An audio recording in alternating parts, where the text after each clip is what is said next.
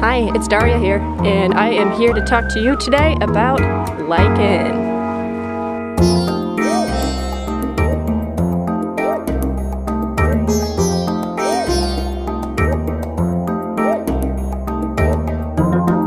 So I know that Heather said in the last lesson that we were going to be talking about moss and lichen, but after doing a bit of research, I think that it's safe to say that lichen deserves its own mini lesson. So today we are going to be talking about lichen.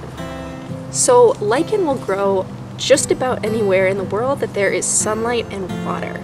So that you wouldn't find lichen in a deep, dark cave, but you would find it, say, in the frozen Arctic.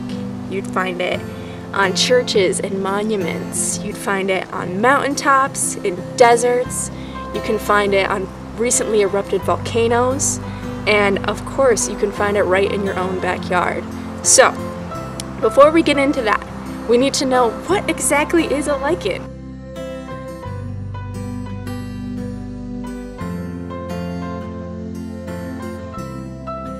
Think of lichen as a tiny little ecosystem where multiple organisms are working together to create a functioning relationship. So, the first partner in this relationship is algae or cyanobacteria. Algae can harness energy from the sun and turn it into energy that it can use to grow. Now, it's really hard for algae to survive in the forest on their own, so when lichen come into the equation, they can offer protection from elements like wind and loss of moisture, and basically offers protection for the algae. And in the meantime, the algae is offering up energy for the lichen to actually use to continue growing. This kind of relationship is what allows lichen to grow in such strange and unusual places all over the world. So now I'm going to give you the 3 basic lichens that you can go and look for in your backyard right after the end of this video. So first we have foliose lichen, or leafy lichen. The way I remember this is foliose is kind of close to the word foliage, lots of leaves in the fall, foliose, foliage, leafy lichen. This is very tight growing, you'll find it on rocks. And I haven't found any of this in my backyard yet, so if you find it, I am envious of you.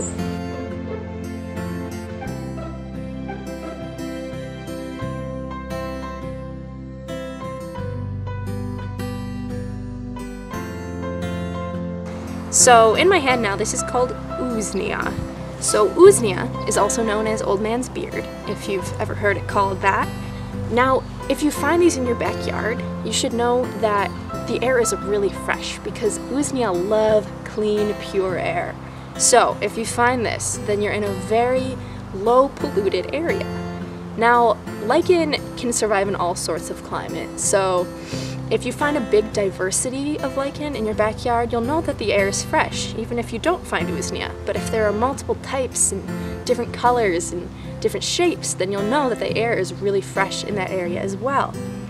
Now, I chose to end with these lichen, not only because they're super cool, but because as I did some research on them, I found that another name for old man's beard, or usnea, is actually the lungs of the forest. Now, this is partially because they do love that fresh air, but I also learned that usnea was used as an old medicine in China and Egypt. And people would grind it up and put it on wounds. They'd use it to make dye.